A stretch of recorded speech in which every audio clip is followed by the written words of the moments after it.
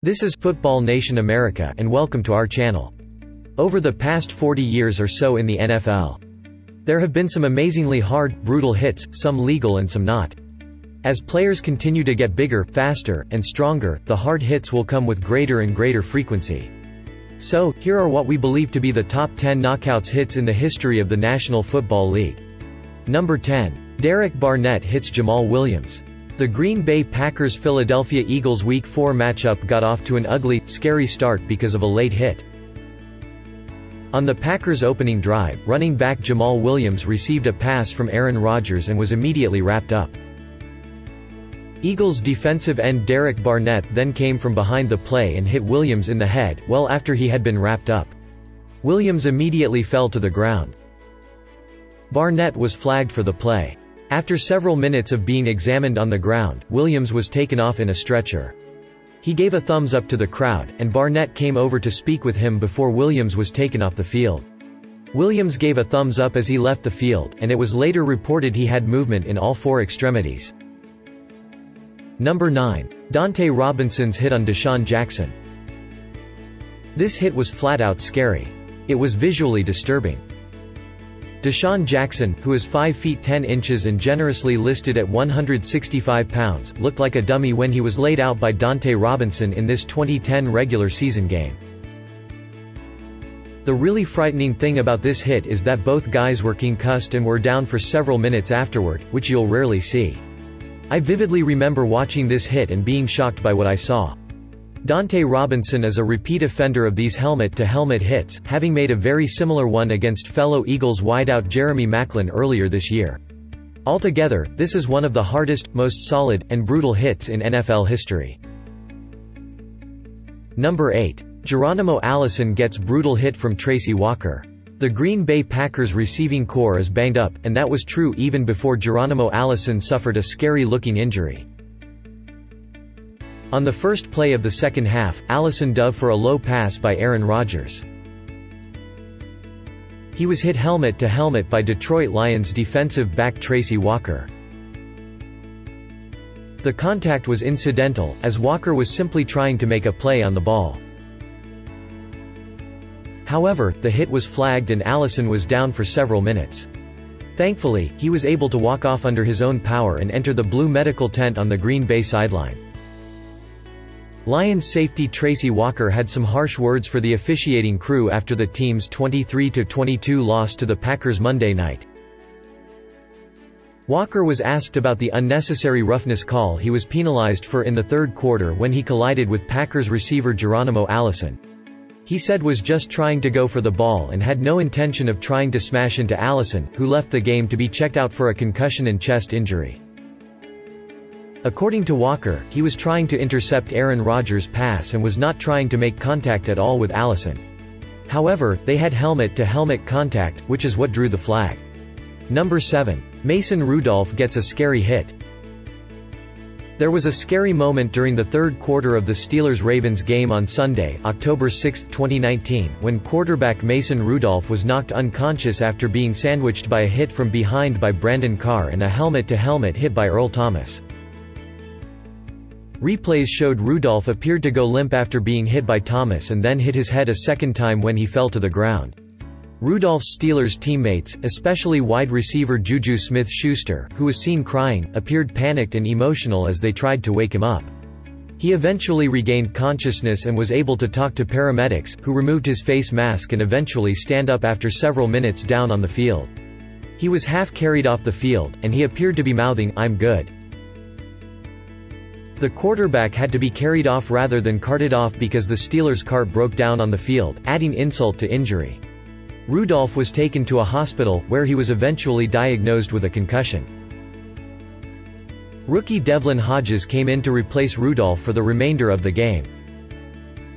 Number 6. Darren Sproles destroyed by DeShazer Everett headshot. There's no fighting in football, at least there's not supposed to be any. But if there ever was a reason for guys to throw down, it was DeShazer Everett's hit on Darren Sproles in the fourth quarter of the Eagles' 27-22 loss to the Redskins.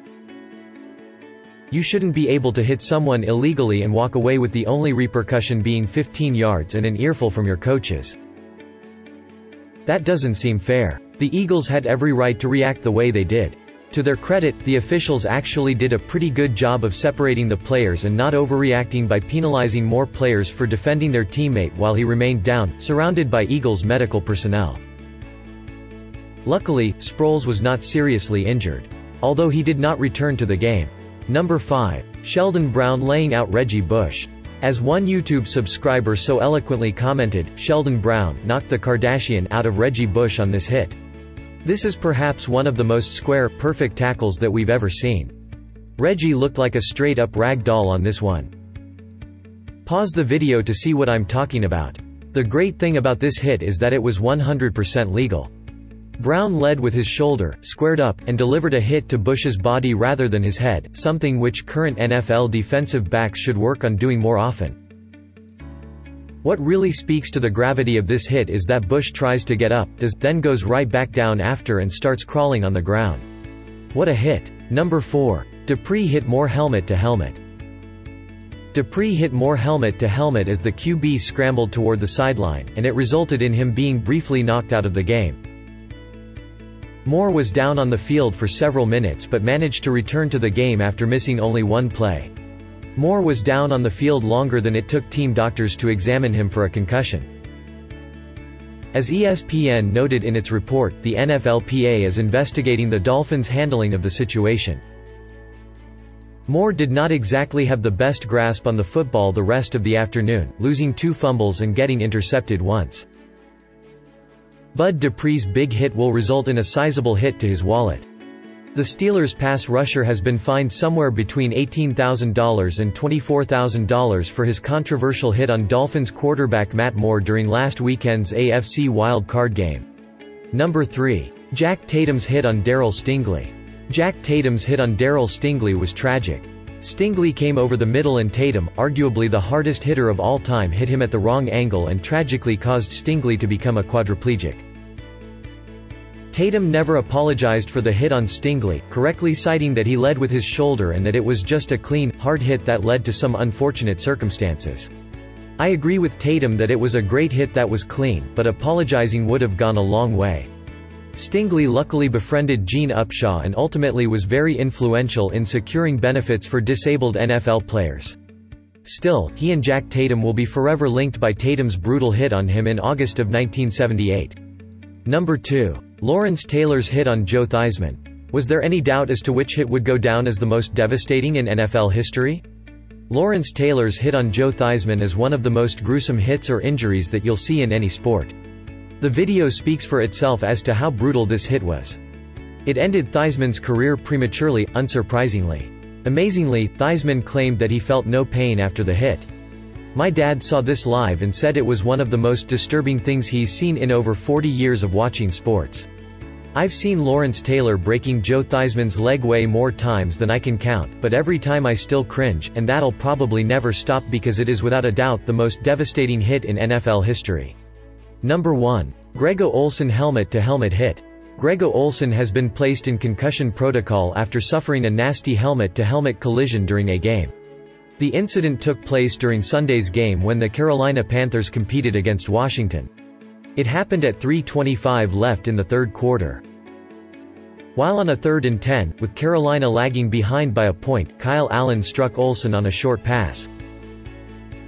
Prior to the collision, Olsen had taken the opportunity to run toward the first down marker. It is believed that the 34-year-old was knocked out by the ensuing strike, which resulted in linebacker Ryan Anderson being ejected for the illegal hit.